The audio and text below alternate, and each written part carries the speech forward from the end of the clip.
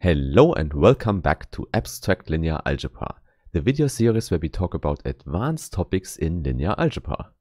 And in today's part 41, we will look at the connection between the algebraic multiplicity of an eigenvalue and the so-called fitting index. Indeed, today we will bring a lot of things together we have already discussed in the last videos. However, as always, before we start with the topic, I first want to thank all the nice people who support this channel on Steady, here on YouTube or via other means.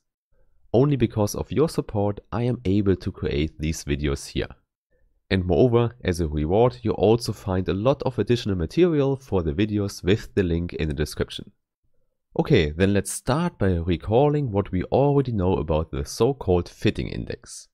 The setup is always the same. We fix a square matrix A and an eigenvalue lambda. Then we can form a new matrix N where we just shift this eigenvalue. Then we know that the kernel of this matrix N is non-trivial because we know we have eigenvectors corresponding to the eigenvalue.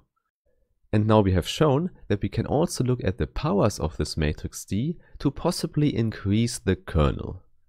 However, it turns out that there is a minimal index D such that the kernel does not increase anymore. And exactly this number D is what we call the fitting index. And moreover, this fitting index also holds for the range of the matrix n to the power D. So you see, we have two important subspaces of Cn. So let's give them some special names. Let's call the first one U1 and the second one U2. And in fact, in the last video we have already learned that exactly this leads to a so-called block diagonalization of the matrix A. This means that A is similar to this block form, which we can interpret as splitting A up into two smaller matrices. So we could say the first matrix here is A1 and the second one is A2. So obviously the first one corresponds to our subspace U1 and the second one to U2. And now to analyze these two matrices, it might be helpful to go to the abstract level, which means seeing N as a linear map. So let's say we have the linear map L from the vector space Cn into Cn again. So this means L of x should be given as Nx. So you could simply say that N is a matrix representation of the linear map L. And since it's with respect to the standard basis of Cn, there's no real difference between L and N. However, the obvious advantage we have with this description is that we can easily restrict L to the subspaces. So for example, we can just write L restricted to U1. And indeed, we know from the video of the fitting index that this maps U1 into U1. Indeed, we know even more, because if we apply this map D times, we will definitely reach the zero vector. This should be clear because U1 is exactly defined as this kernel. So you see, the result is that this restriction here is a nilpotent map. So we can find a power such that we can bring the map to the zero map. And we also know this is the minimal power we can choose with that property. On the other hand, we know that the second restriction we have is definitely not nilpotent. In fact, this maps the range into the range, and there we already know it's a bijective map. And a bijective linear map is what we call an isomorphism. Okay, so what we have here are two abstract linear maps where we can find matrix representations of. And obviously these have to be connected to our submatrices A1 and A2. This is easy to see if we just consider A minus lambda identity on the left hand side. So you see, we just subtract something on the diagonal and this completely translates to our block matrices as well. The only thing to keep in mind is that these identity matrices have different sizes. However, we immediately get that these block matrices are matrix representations of our abstract linear maps here and there. So for example, the second one here has the matrix representation A2 minus lambda identity. And since the linear map is an isomorphism, we know that the matrix representation has to be an invertible matrix. Therefore, by definition, the complex number lambda cannot be an eigenvalue of A2. This is an important conclusion because it immediately tells us that the eigenvalue lambda is not found in the second block matrix of A. And now the question is, how many times do we find lambda in the first block matrix.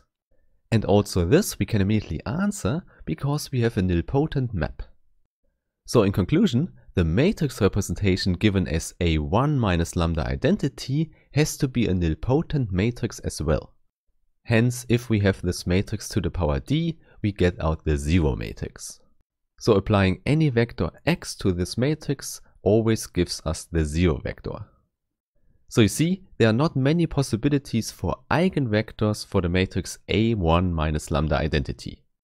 The only eigenvectors can correspond to the eigenvalue 0, which immediately implies that the matrix A1 can only have the eigenvalue lambda.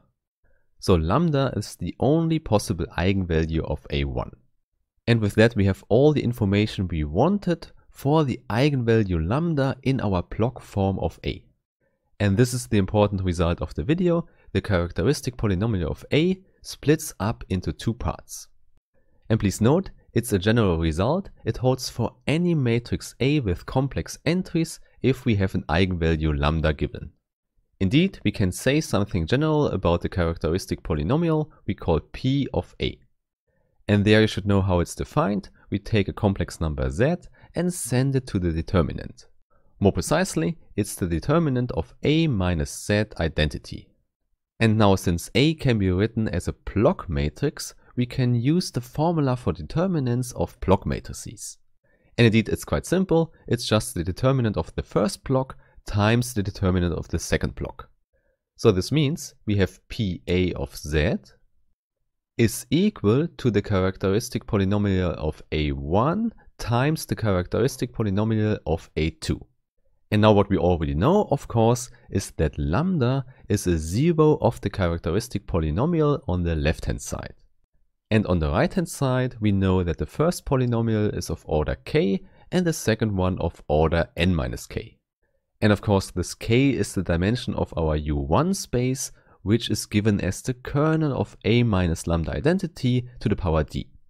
So you could say the highest dimension we can get with the generalized eigenspaces of lambda.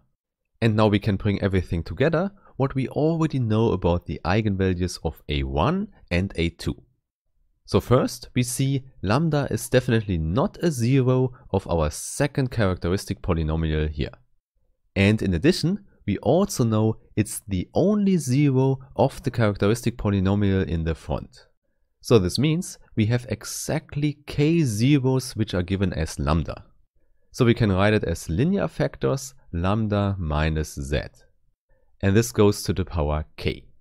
And now it does not matter how the explicit characteristic polynomial looks like, we just know there is a polynomial now which does not have lambda as a zero. So if we put lambda into p tilde, we don't get out 0, which means all the linear factors with lambda as a 0 are in the front already. Hence, this power k here is exactly the algebraic multiplicity of lambda for the matrix A. So this is the important result. The algebraic multiplicity is always given. So you see, the generalized eigenspace gives us the algebraic multiplicity of the eigenvalue. But please note, the fitting index d is in general bigger than 1.